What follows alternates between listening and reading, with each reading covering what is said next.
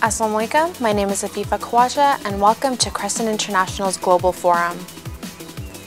Israel's attack on the Gaza Flotilla has created a lot of controversy throughout the world. Could you give us your understanding on what happened?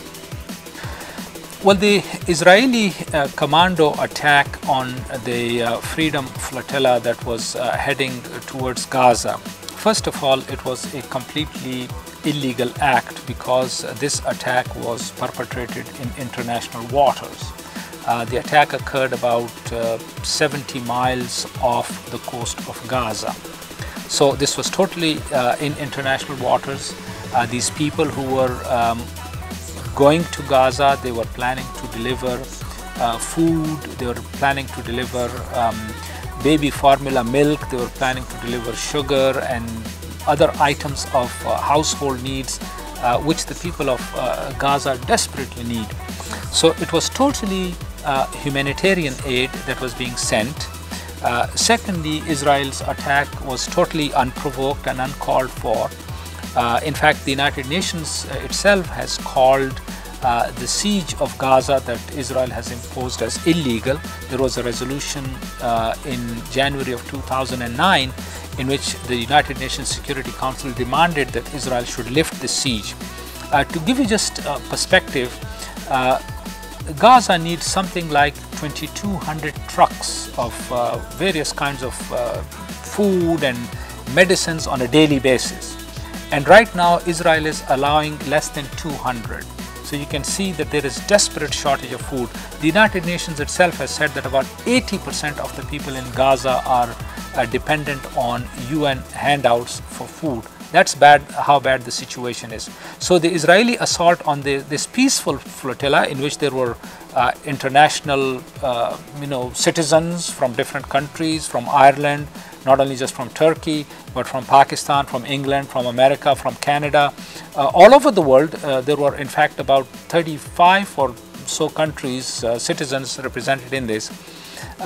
So the attack was illegal, and then the Israeli commandos killed 9 or 10 of these people in the boats. In fact, autopsy reports have shown that some people were shot at least 30 times.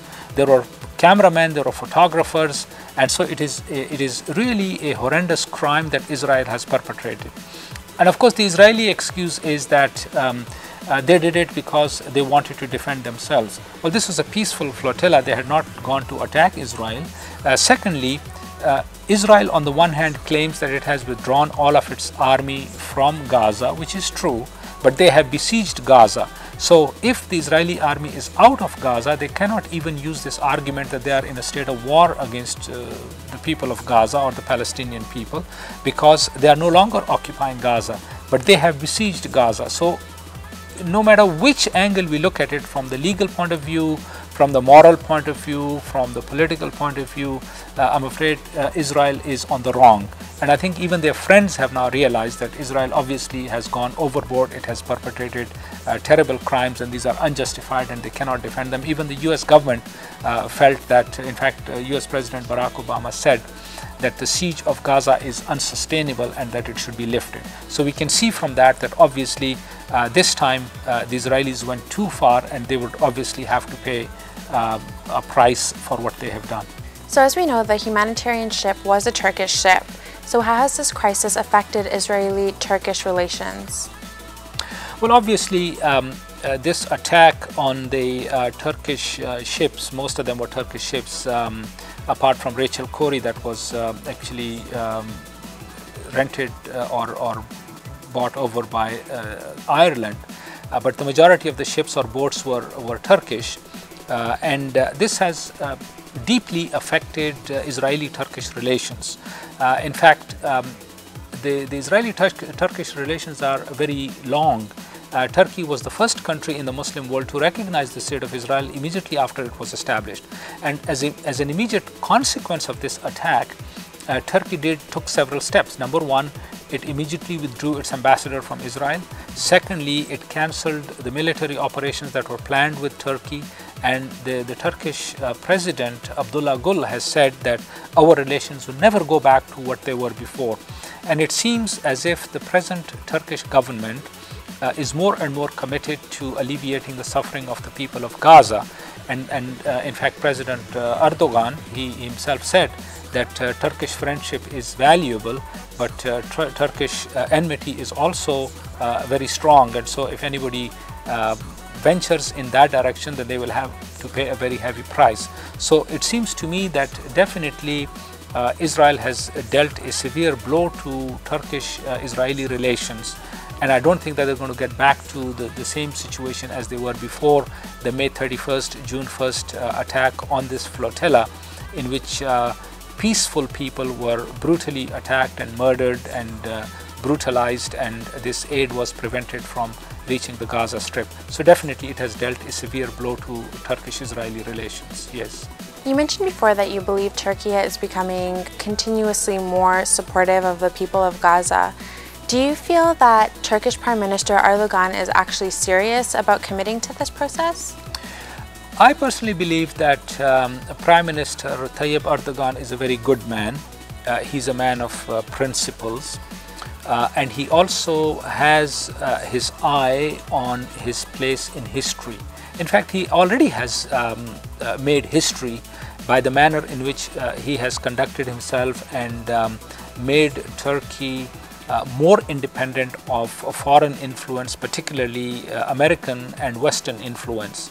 So I believe that definitely as a very good man and as a very good Muslim, he feels deeply grieved by the suffering of the people of Gaza, and he wants to help them, and he feels that a great injustice is being perpetrated against the people of Gaza, and that as a Muslim and as a great politician and a statesman, he feels duty bound that he should help them. So in that sense, I believe that definitely he is very sincere in this, and in fact one can see from that he has moved Turkey to establish close relations with a number of Arab countries. Like a couple of weeks after this attack on the flotilla, he signed an agreement with Syria, Jordan and Lebanon to create a free trade zone and in fact lift restrictions on trade and visas between their countries, which is a very significant move.